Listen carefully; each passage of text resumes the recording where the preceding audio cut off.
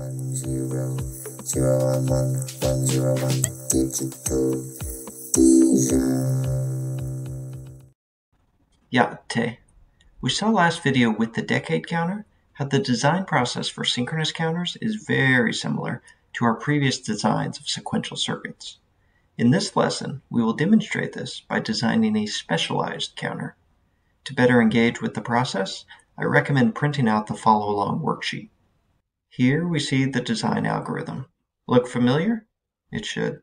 These are the same 5 steps we used for prior sequential circuits.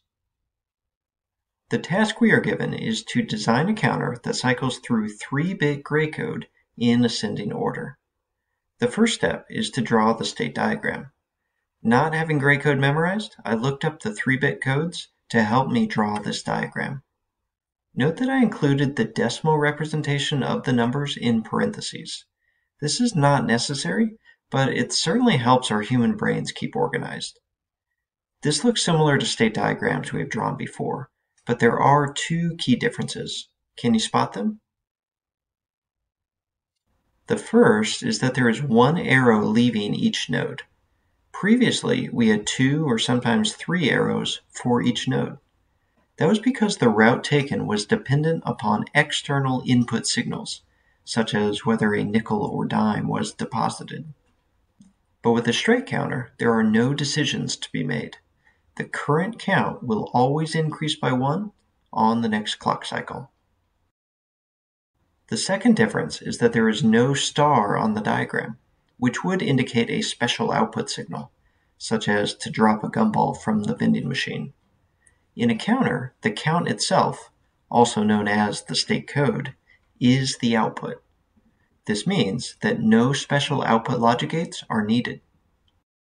Step 2 of the design is to select the flip-flop type and draw the transition table. Here, we are arbitrarily choosing JK flip-flops. Step 3 is to make the next state table. The present state and next state sections are taken directly from the state diagram. For instance, 011, gray code for 2, will become 010, gray code for 3. Then, the J and K inputs for each flip-flop are filled in to enact that change. Here, where Q2 starts low and stays low, J2 must be low and K2 could be either low or high.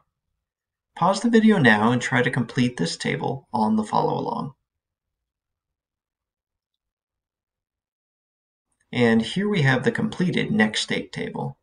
Be sure to compare this page with your results and try to understand any discrepancies. After doing that, pause the video and derive the simplest Boolean equation for each flip-flop input. Make sure that when deriving the equations, you use the present state columns as the inputs. If you did so correctly, you should have obtained Carnot maps like these for J2 and K2. And from those maps, you should have these same equations. In a similar fashion, all the other J and K equations were derived. Take note of the use of exclusive OR and exclusive NOR in the K0 and J0 equations. This will greatly simplify the logic in the upcoming circuit. As the final step, implement and test your design as a logic circuit. Here, you see the next state logic fully wired, and thankfully, it just required 1 gate per flip-flop input. Left off of this diagram, for visual clarity, is the clock, preset switch, and clear switch, which would connect with all 3 of these flip-flops. Here in the simulator, you see the full and operational circuit. It is more difficult to read and test than an up counter, simply because it doesn't count in a traditional sequence. But by comparing these outputs with the state diagram, we can verify that it is the correct sequence.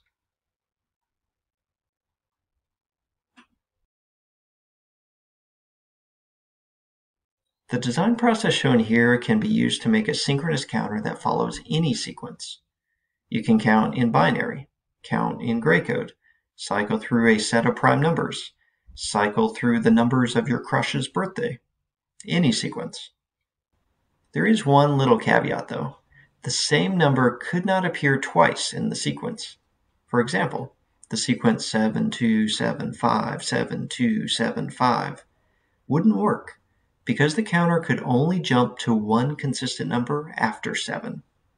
If you did want to follow that sequence, an additional flip-flop would be needed to remember whether it should jump to 5 or 2 the next time.